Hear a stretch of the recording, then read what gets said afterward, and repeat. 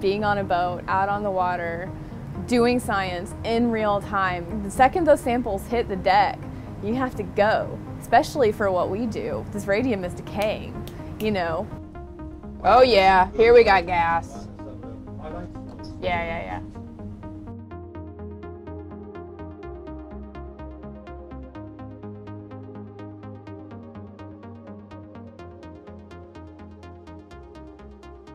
We're studying water column dynamics. So you have these hydrothermal vent systems and they're pushing this really hot, nutrient-rich water up into the surrounding water column.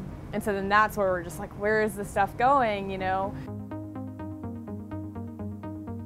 We've developed a really clever way to track the hydrothermal plumes through the system because they're invisible. They have a heat signature, but it's really hard to keep track of it. So we use naturally occurring radionuclides that are produced and discharged with the hydrothermal fluid as a tracer of the hydrothermal fluid so we can track its distance. There was this shipping disaster many years ago, and all of these rubber ducks tipped over into the ocean, and they just disseminated through the world's oceans, and people are still finding these ducks on beaches around the world. And it was, you know, horrible in terms of pollution, but it was really helpful to sort of get an understanding about some of these geostrophic flows and different eddies and currents and you know, time scales, how long it took these different rubber duckies washed up on different beaches. So like those rubber ducks, we use this naturally occurring radium to track these water systems. This is here, it's natural, it's coming out of the earth. It's not something that humans are doing, it's there already. And all we have to do is just sort of tap into it and measure it and track it. And it's really cool that we can.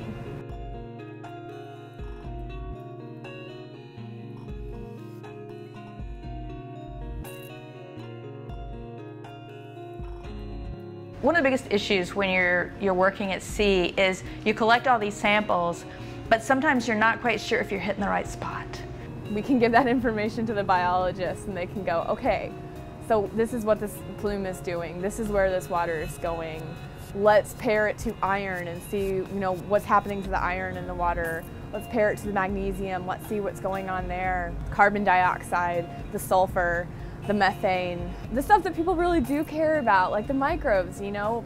We have no idea what kind of antibiotics could come out of the different microbes at the bottom of the ocean.